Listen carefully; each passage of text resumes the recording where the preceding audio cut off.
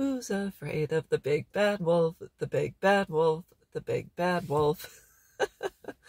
This video is called Big Bad Wolf because I'm trying to wrap my head around this. This personally has not happened to me, and it really hasn't happened in my family. There's certain cases where there is parental alienation, where, people like myself have, adult children who then also have children, which means, I'm a grandma, and there are certain situations in which the child, let's just say, if it was one of my daughters, had a child where I had already had an established relationship with my grandchild, and all of a sudden we have a falling out, and my child now will not allow me to see my grandchild. This happens a lot more than we care to admit. And it hasn't happened to me personally. I have 2 daughters. Youngest has, I believe, 4 children, and I haven't met her children. So this personally has not happened to me, where my grandchildren have been pulled away and I have been denied access to them or denied the right to be a grandparent. So in an aspect I have been, but not in the aspect where there's already an established relationship. I'm kind of wondering what a child says to their children when they are no longer going to see their beloved Nana and Papa.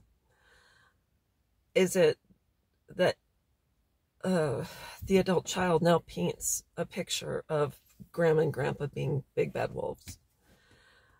I don't know what is said to a child to help ease the pain when a parent refuses to allow them contact with a grandparent that they have loved, spent time with. Maybe the grandparent has raised the grandchildren, has been a significant part.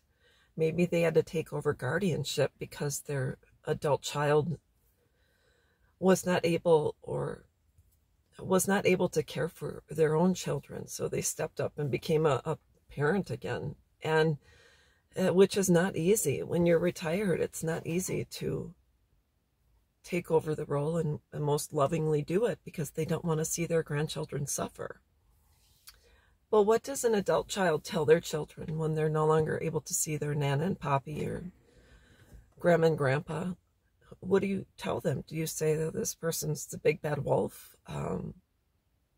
What kind of stories do you make up to help the child understand and wrap their head around the fact that they can't see this person who has loved them and cared for them? I think it's hard to understand, unless you have been a parent and then become a grandparent, that it's a totally different dynamic with grandchildren. As a parent, a loving parent disciplines, sets boundaries, says no, puts their foot down and says, I want you to be a responsible adult and make something of yourself, and also be self-sufficient and socially aware at the same time, and be kind and caring to other people. And I believe I did that as a parent, but I think I messed up sometimes, and it's a learning curve, and I learned along the way, and I wasn't perfect, and I'm sure I did things that most people would cringe about. But when you become a grandparent, it's not that you have a second chance to become a parent. It's just that now you play a different role, and you don't have to be the tough guy. You don't have to. You're not with them 24/7. So the time you have them is usually always fun or playtime. And I have that with my cousin's children. I go, play, have fun, and do whatever they ask of me. So it's a different dynamic. So when a child pulls grandchildren away from grandparents because of a falling out, or because of a disagreement, or maybe because that child has a memory, I feel, as long as you have not been abused mentally, physically, emotionally, or sexually by a parent, and you have not been violated by your parents, and maybe you're upset that they set boundaries, or maybe they said no to something you wanted and maybe they couldn't afford it.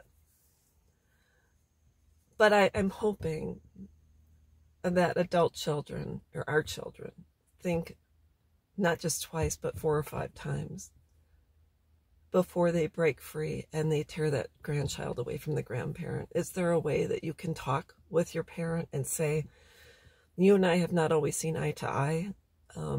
I remember things from my childhood which I'm just kind of confused about, but can we talk about it? Is there any way that we would be able to have a conversation in which we would both basically come to terms with the past, have a conversation about it?